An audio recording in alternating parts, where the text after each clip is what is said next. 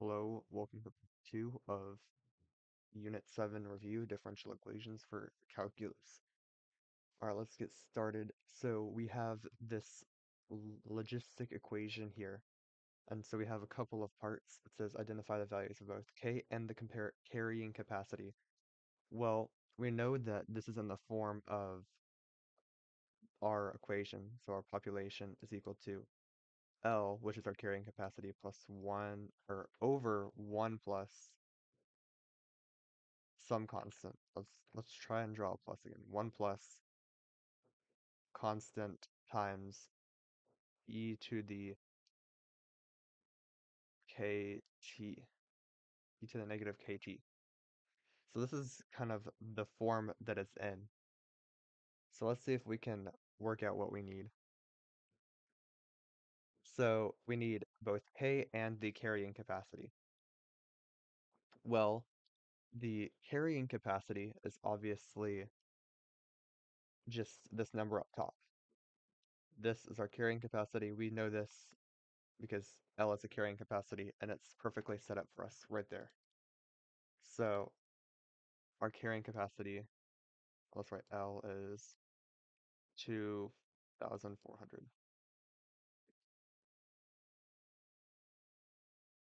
Now the second part of A is a bit misleading because we have this negative KT here, but we, so we look at this and we might think it's 4.3, but we have to think about what this part really means in terms of this. So with our exponent rules, we know that e to the 4.3 is times e to the negative t is this thing right here. Is e to the negative t. Let's draw that a bit more clear. E to the negative t is this thing up there. E to the 4.3 3 minus t. These are the same thing. So we could just call this some constant. We could call this constant something like a. E to the 4.3. And so so if we said a is this is a, then e to the something times negative t, so times negative t, that's not a minus t. This k is actually 1. It's not 4.3. This k is actually 1. So k is 1. So that was a bit tricky. We have all of our information for part B, so we can just substitute numbers. So find p of 0. So we want p of 0 is going to be equal to, and start substituting in numbers. So 2,400 over 1 plus e to the 4.3 minus 0. So we can just leave that. And now if you substitute this into your calculator, you get 32.12 people. So 32.12. But we don't have 0.12 of person. So if this was a free response question, you would say about 32 people. So actually, let's write people. People infected. Infected.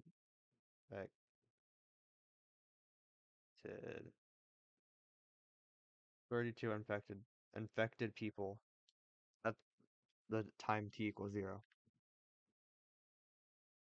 Alright, now it is time for C. So this is A over here. This is B, C. Okay. So we want 500 total people. So we can say we want the number of people, which is the left-hand side here, so 500. And we need to find the number of days t. So we could just say, I don't know why I wrote the 4 first, but 2,400 over 1 plus e to the 4.3 minus t. And now you just algebraically solve for t. So we're going to multiply both sides by this 1 plus, we're going to multiply both sides by this, and then we're going to divide by 500. So I'm just going to do that over here. So that's going to be 24 over 5, just canceling these hundreds, is going to be equal to 1 plus e to the 4.3 minus t, 4.3 minus t. Take the, let's not do that, let's subtract 1 first. So 24 over 5 minus 1 is 19 over 5. 19 by 5 is equal to e to the 4.3 minus t. Take the natural log of both sides to get rid of the e. So we have ln 19 over 5 is equal to 4.3 minus t.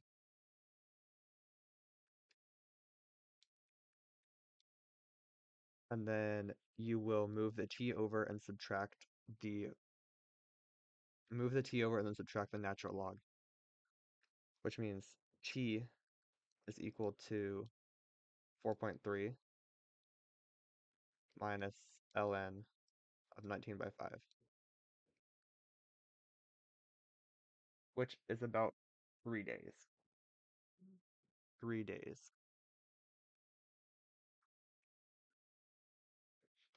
It's about 2.96 specifically.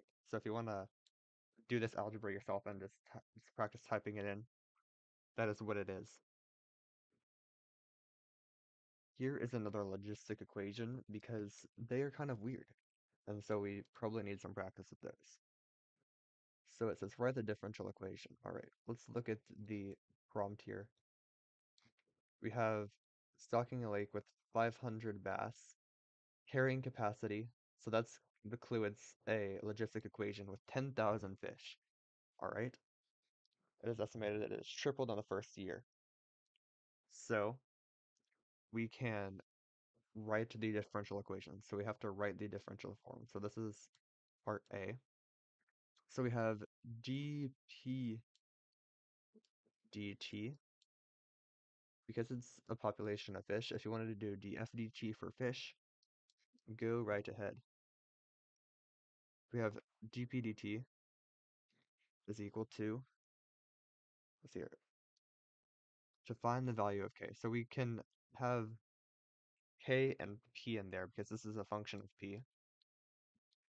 So kp, and then it's going to be the form of 1 minus p over the carrying capacity. But we know the carrying capacity, which is 10,000 fish. 10,000. I think some zeros.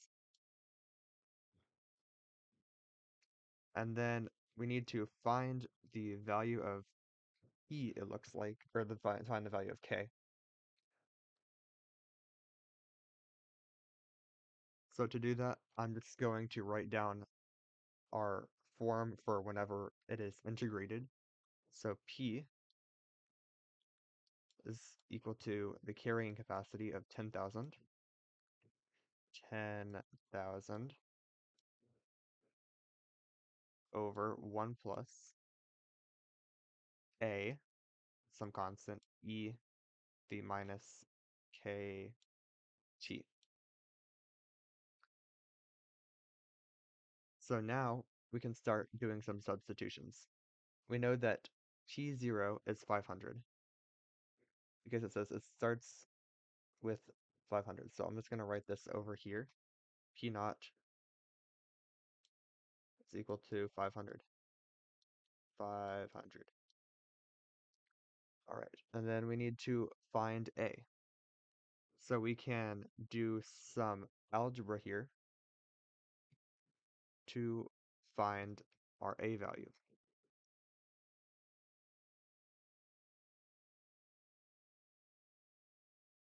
The constant term is very easy to find for both exponential and logarithmic functions when you have no time variable, because it's just an e to the 0 at that point.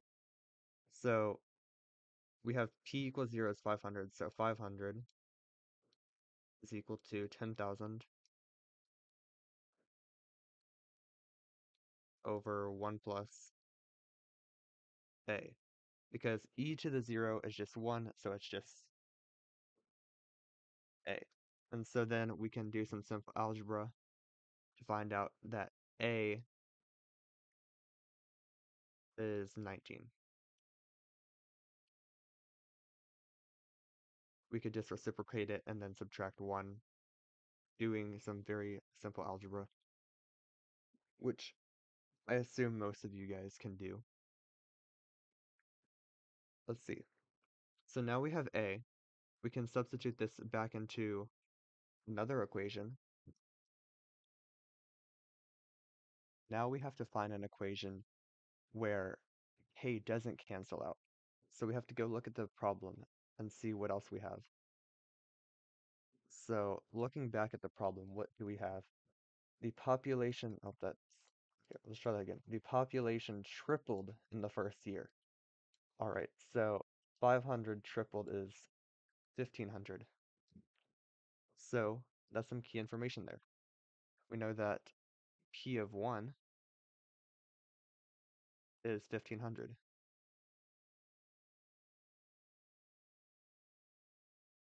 So then we can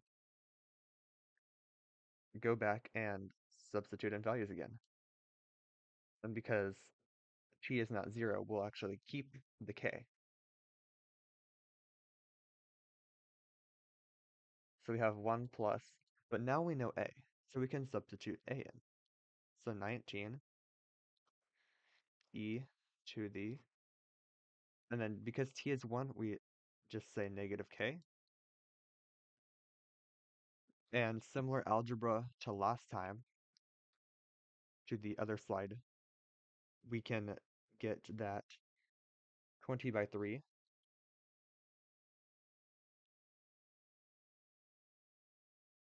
is 1 plus 19 e to the negative k by just multiplying both sides by e to the, or multiplying both sides by this and dividing 10,000 divided by 1500. And then we could subtract 1 from both sides, making 17 by 3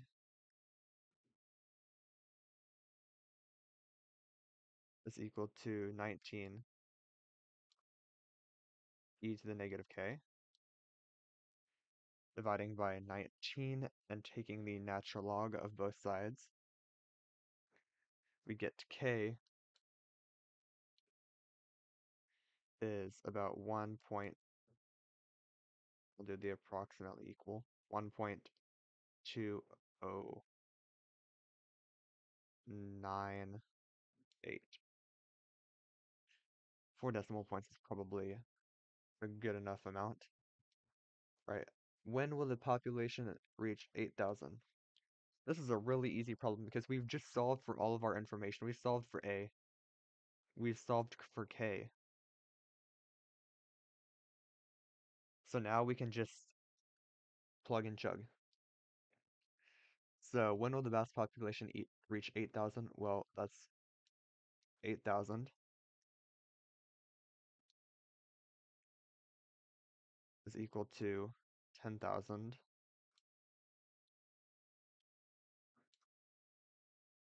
I think this problem wants me to get better at writing my zeros.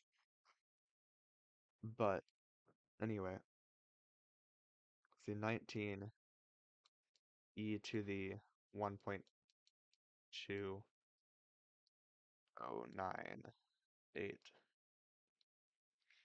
times t. And again, we can do some algebra by multiplying both sides, dividing, and doing all of the other stuff which I've said multiple times. We get t is equal to 3.579 years.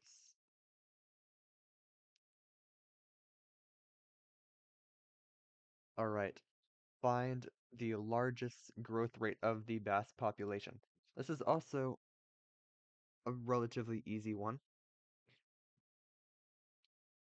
because we know that the time when it will be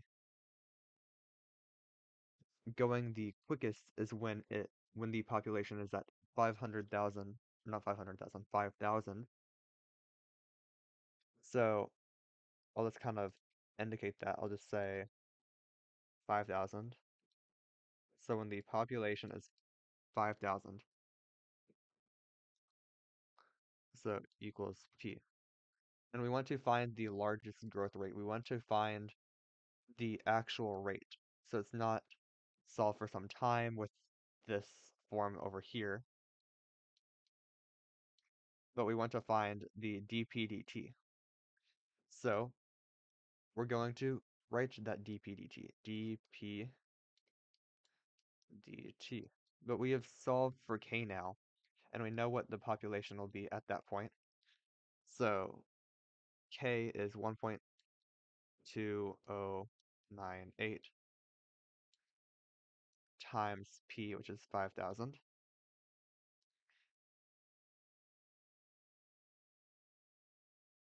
That's the times. I'm gonna do that. Times 5,000 times the quantity 1 minus, that is not 1. 1 minus p, which is 5,000,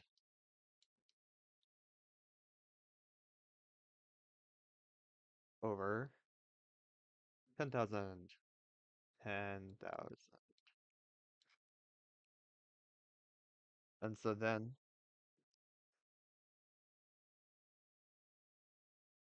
substitute that into your calculator. We get dp dt is about 3,025,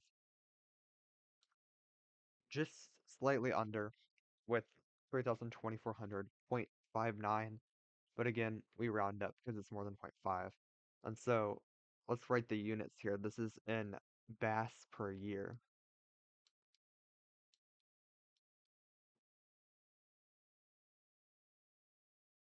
Bass per year. Because again, this is a rate.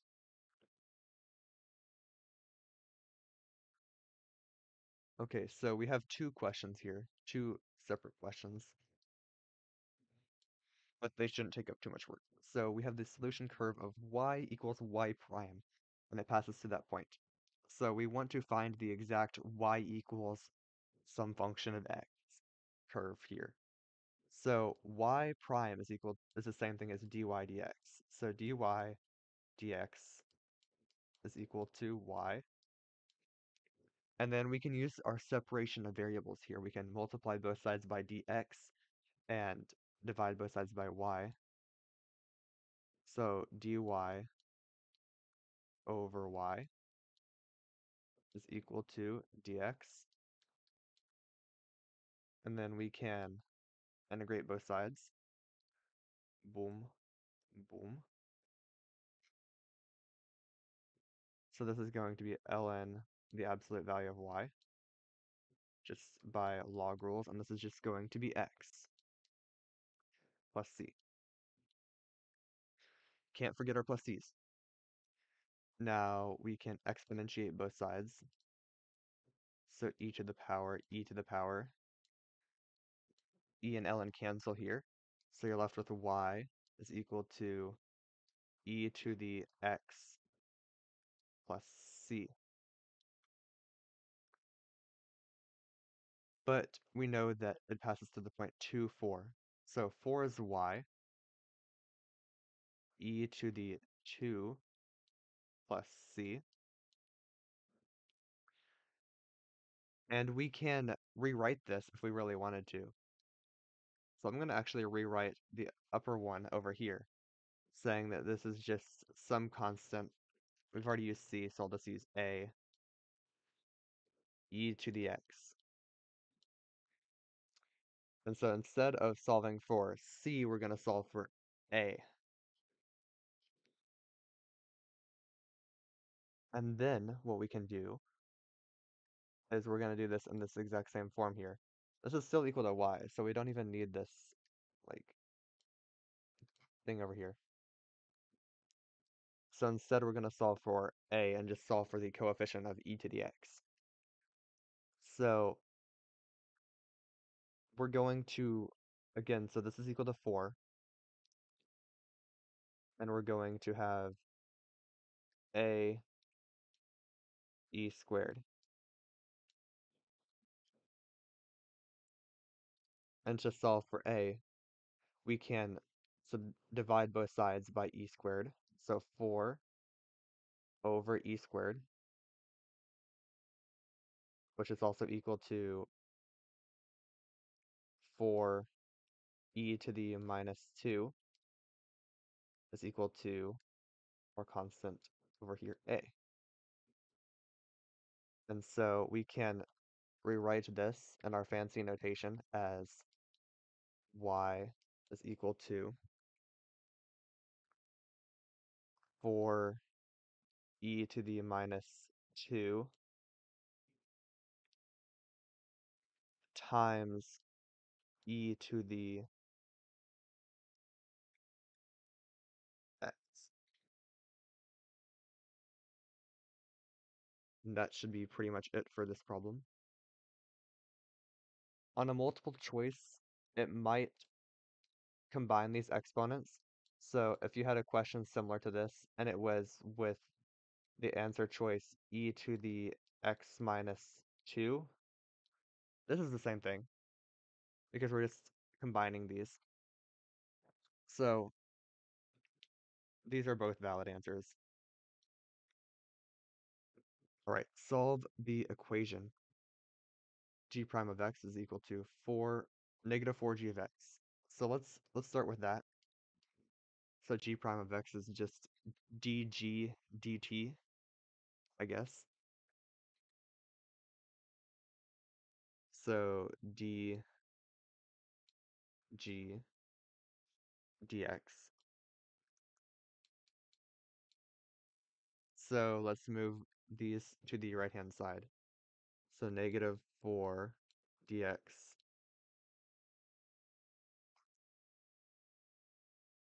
So we're going to now then divide both sides by g of x. G of x.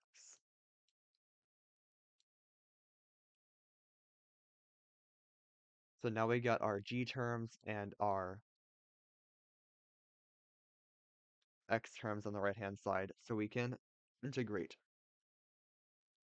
So now we have negative 4x is equal to the natural log of g of x. I'm just going to write g. And then we can write, then we can exponentiate both sides. Forgot my plus c. Do not forget your plus c. And so e and ln cancel. So this is g of x over here is equal to e to the negative 4x plus c. This is very similar to the problem on the left here. We have g of 2 is equal to 1. So g of 2, so 1 is equal to e to the negative 4 plus c.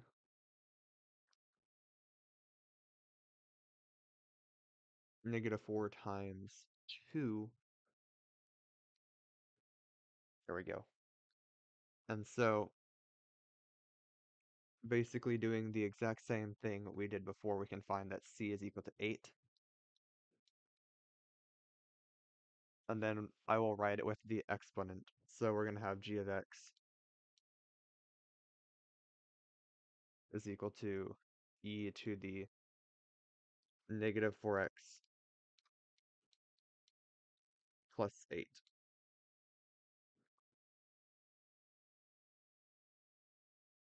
This problem, I think, is relatively similar to the other ones, but it's a multiple choice, and so I'll kind of demonstrate the process of elimination if need be. So we have dy is equal to e to the y. So let's do some separation of variables here. We have dy over e to the y is equal to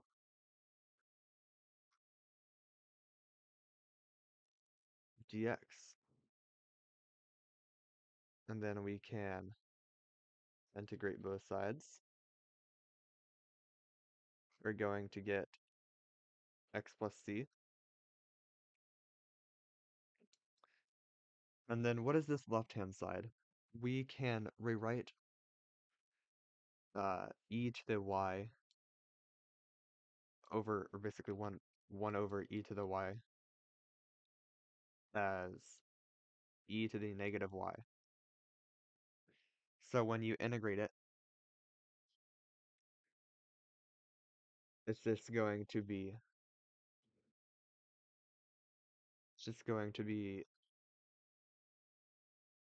equal to the negative e to the negative y. So when y is 0, well, that doesn't really matter too much because now e to the 0 is 1. So this is just not e, this is just negative 1. So now we have negative 1 is equal to x plus c, and x is equal to 1. So we can just replace this x with 1. And now we can do some algebra 1 and say that subtract 1 from both sides, c is equal to negative 2. And we have our equation with our y in it. So e to the negative y, this is actually negative e to the negative y, is equal to x minus 2.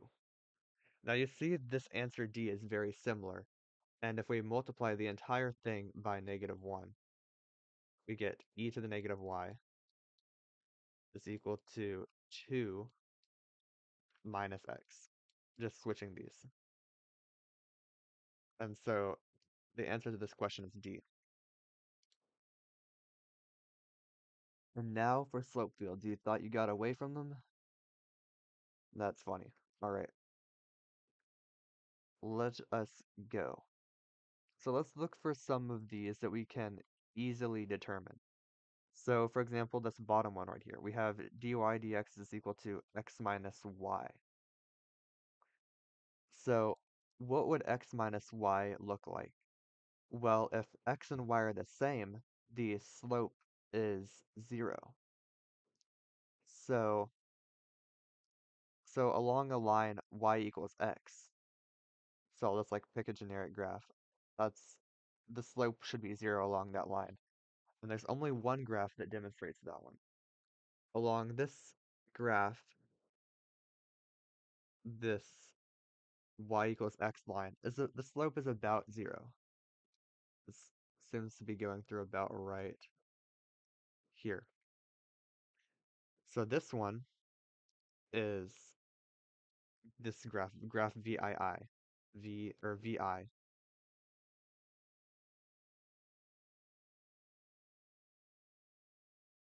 So just pay attention to when things are zeros.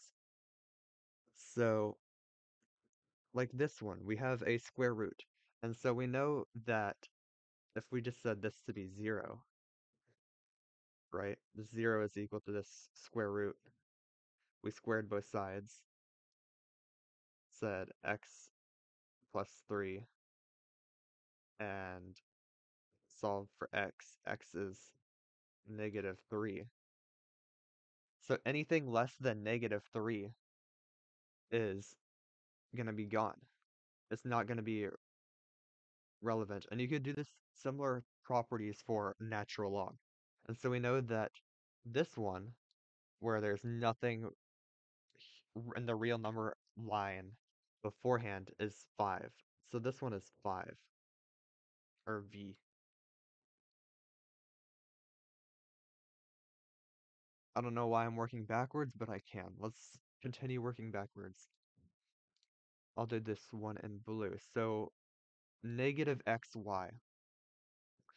So when either x and y are 0, the slope is 0. So we can look for some of that. So here, the slope is 0 when x is 0. And when y is 0, the slope is 0. And there does not appear to be any other graph that does that. So we know that this one is 1.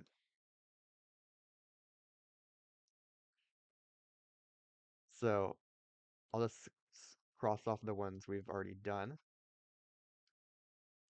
All right. Then we could probably do the sine squared one relatively easily.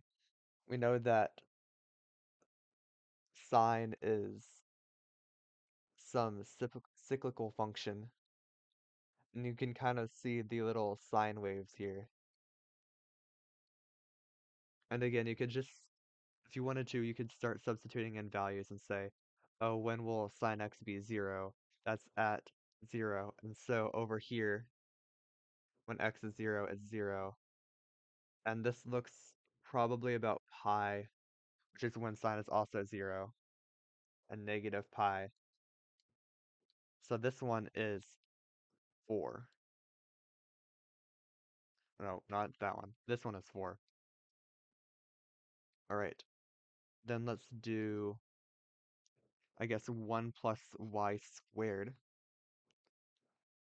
So we know that it's always going to be a positive slope because y squaring a real number will always lead to a real answer. So both of these that are left, 2 and 3, have only positive answers, so that does not help us here. But we can also see that this second one is drastically increasing. Like, it's going extremely quickly, and it's never quite 0, I think, because e to the x never is 0. So it may be really close to 0, and it gets infinitely closer to 0 as we go this way, but it's never actually 0. And so we can tell that this one is 2 by that. And by process of elimination, this is 3. But we're going to look at this and say, because this is squared, you know you're going to have some kind of increasing function.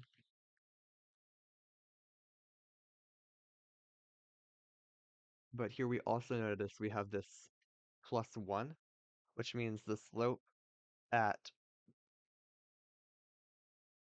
the origin, for example, will be 1, and it will always be greater than 1. And here, and the other ones, there can be here's some negative slopes, so that's obviously not right.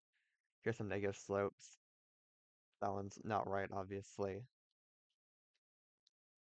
So this one is 3, because it has to have a slope of 1 or greater, because, again, y squared can never be negative. So now we have a whole non-calculator proper free response question. So let's go and do this. Consider the differential equation dy dx is equal to 2 plus 3x squared over y. So we're going to sketch the slope field over here. So every little box is supposed to represent one thing. So let's imagine when y is equal to 0. When y is equal to 0, the slope is going to be undefined. So we can do little vertical lines here to indicate that the slope is going to be undefined at those points. So we have already gotten a quarter of them done. Next, we're going to say, what about when, I guess, let's just go up the x-axis. So y is now 1 and x is 0. So now that's 2 over 1. And here it's going to be 2 over 2 because y is now 2. And then we can look over here at the bottom side, so y is negative 1. And so that would be 2 over negative 1, or negative 2. And negative 2 over 2 for the bottom one. And so now we just have these 4 over here, or the 4 corners. So let's look at what will probably be the easiest. I guess maybe even do some kind of table of some sort, perhaps. But I'm just going to go ahead and try each of these things. I'll do one corner, I'll do the positive corner, and you guys can go ahead and do the rest. So we have 2 plus 3x squared. Let's do 1, 1. So 2 plus 3 is 5 over 1. So this is going to be a relatively steep slope here. And then over here, x is 2 and y is 1. So at x equals 2, 2 squared is 4 times 3 is 12 plus 2. That's even steeper. And then, let's see, now y is 2. So, and x is 1, so that's 5 over 2. So, and let's see, 12 plus 2 over 2.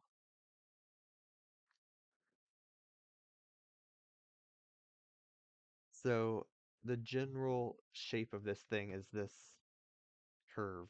That's not exactly how I drew it, but that's kind of the point. It's this kind of sideways U type of thing. But let's go on to part B. It says, let f be the function that satisfies the differential equation. Um, and we need to write a tangent line. It's supposed to say write a tangent line there. So let us find 1, 2. So at the point 1 over 2 up, that is this point right here. And so we're probably going to have to even sketch a thing. So I will go ahead and do that. I'll just sketch a little, and then it's going to go, whoa.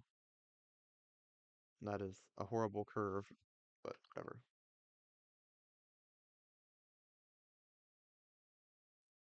So let's create this tangent line. So the tangent line is going to be in the form of y minus y1 is equal to m times x minus x1. This is just our slope form rewritten, which our slope is just y is change in y minus change in x. So y minus y1 times x minus x1. So if you multiply both sides by this bottom part, you get this slope form thing. So if anyone doesn't remember this exact formula, don't worry because it's just slope. It's just a rewritten slope. So we have our y, and we have our y1, which is 2. So y minus 2 is equal to m. So we need to find our slope at this point. And a good thing we have our equation for our slope up here. So 2 plus 1, 3 times 1 squared, which is just 3, over our y, which is 2, is 5 by 2. So m is 5 by 2. 5 by 2. And then we're going to multiply this by x minus x1, which is 1. And so this is, you could literally leave this blank, or leave this like this, and it works perfectly fine. But to help with the next problem, I will move the 2 to the other side.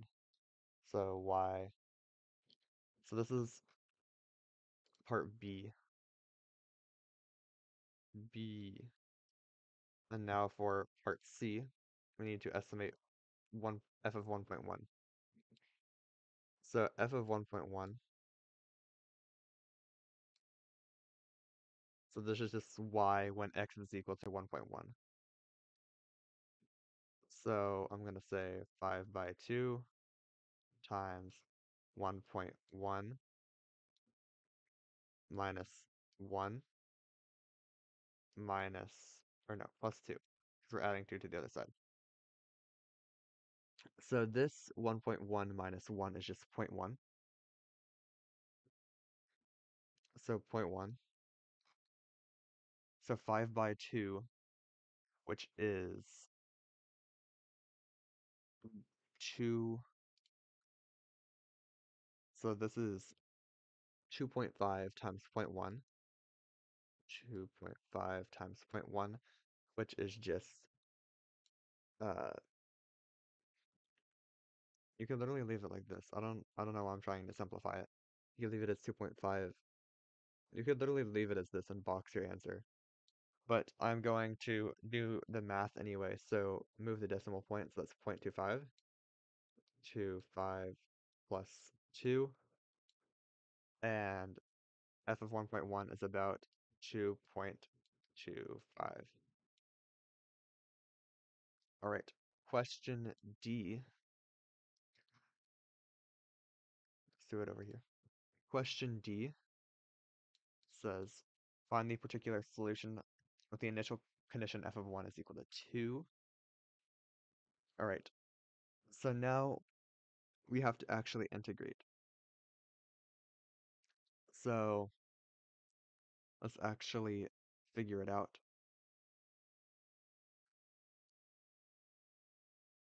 So let's do separation of variables here. We have y dy is equal to 2 plus 3x squared dx. And then you use your power rule.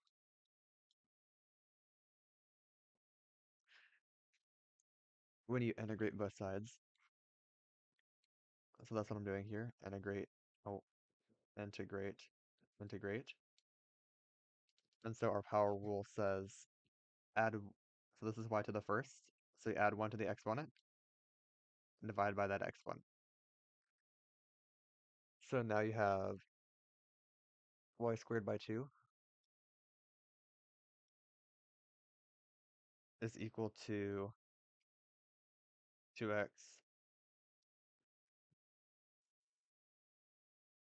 plus, let's see here, x cubed,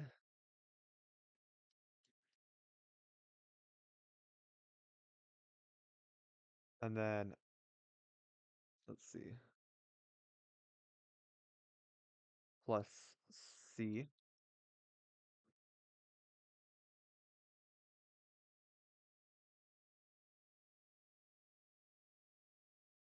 cleaned up the board a little bit, but we need to solve for c now. So we have our initial condition of f of 1 is equal to 2. So 2 is our y, so that's 4 by 2 is equal to 1 times 2 plus 1 cubed, which is 1 plus c. So this is 2 is equal to 3 plus c. So that c is equal to negative 1. C is equal to negative 1. And now we can go back over here to this y squared, multiply by 2, and take the square root. So we have y is equal to the square root of, and I'm just going to distribute this 2 over here. I'm not even going to do that. I'm just going to write this 2x plus x cubed, and then plus c, which is minus 1. And technically x has to be greater than 0.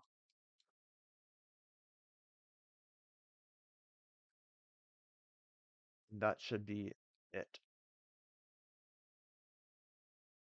So now we will do part E. Let's see, is it an overestimate or an underestimate? So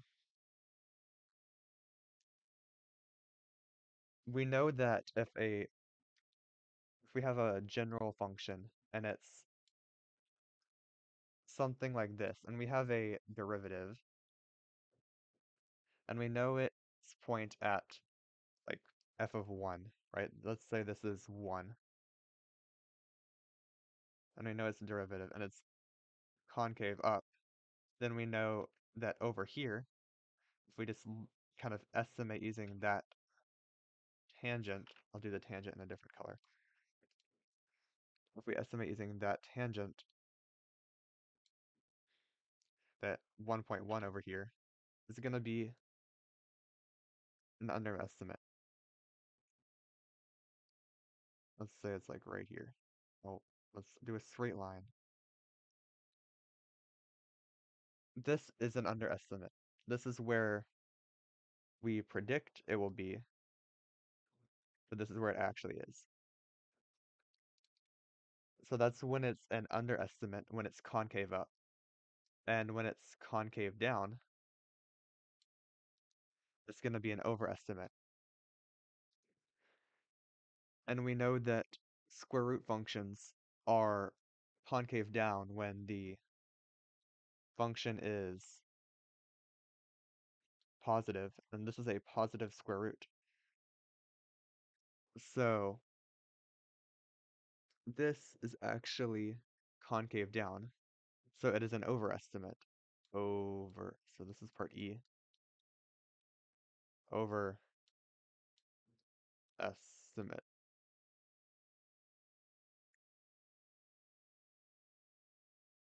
Because we know it's a positive square root, because we have this side of the function here. If we had a negative 1, 2, then we would have the negative square root.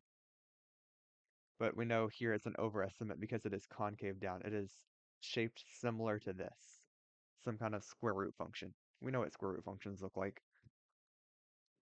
So we know it's going to be concave down.